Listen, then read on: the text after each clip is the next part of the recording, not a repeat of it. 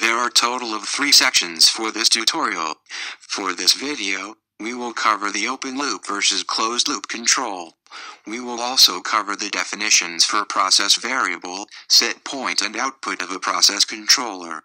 Other videos of the tutorial is available in my YouTube channel. Feel free to have a look. Open loop control does not have a feedback loop and thus is not self-correcting.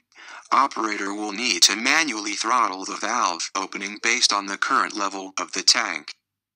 Without manual intervention of operator, the system will not automatically compensate the effects of all disturbances.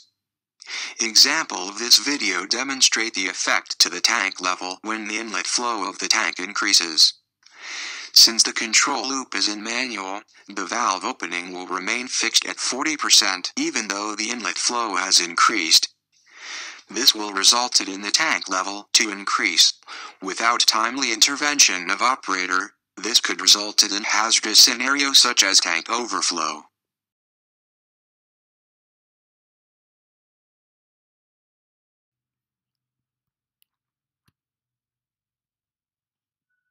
Next, we will cover the topic of closed-loop control. Closed-loop control has a feedback loop and thus is self-correcting. Any variation in level will be fed back to the controller by the level transmitter. The controller will adjust the control valve opening accordingly. Thus, closed-loop control will automatically compensate the effect of disturbances. LT is the level transmitter that measures the actual level in the tank. LIC is the level controller. The level controller also displays the current level reading and thus function as an indicator. Thus, LIC is a level indicating controller. LIC sends output to the control valve to control the control valve opening. In process control terminologies, current process variable is PV. Set point is SP. Output is OP. When the process variable PV and set point are the same, there is no error.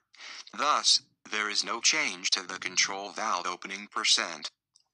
In this example, the process disturbances has caused the level in the tank to increase. The increase of the level is measured by the level transmitter as PV. The PV now increased to 60%. Since the PV now is higher than the set point, the LIC will increase the valve opening. The objective is to bring the level back to the set point. After the valve opens more, the level in the tank will reduce back to the set point.